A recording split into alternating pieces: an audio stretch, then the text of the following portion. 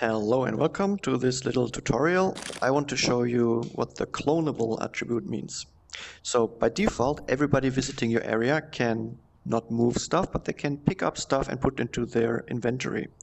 Let me switch this glow off, and now let's say I'm a visitor here. I can grab behind my back, take the inventory, and then take something and drop it into my inventory like here. And then I can place it into other areas.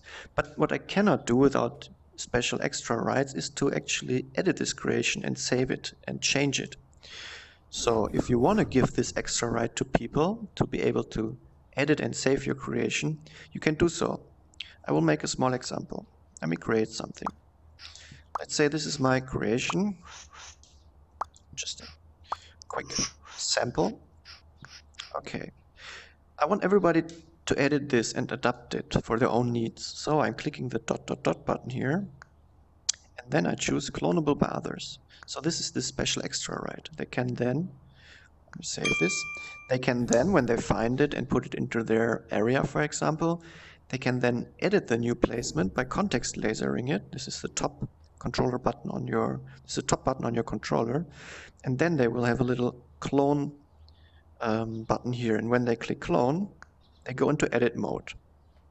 And then they can save it. When they save the new creation, it won't replace your old one or anything, just the new position of the placement will be replaced by their change. So your old one is still active, of course. Now this is a bit hard to test, but normally when I laser something by somebody else, I will not see a clone button here. In my case, I'm always seeing the clone button for my own creations, of course, because I have the right to edit them.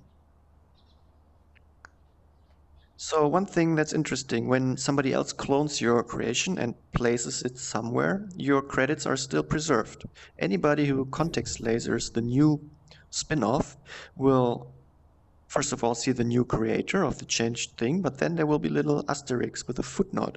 And the footnote will say cloned from, and then your name, and then when you click on the clone from or a similar button text, when you click there, it will jump to a dialog of the other creation, and you can see the evolution and the previous versions of the creation. So your credit is always there as original creator of the thing.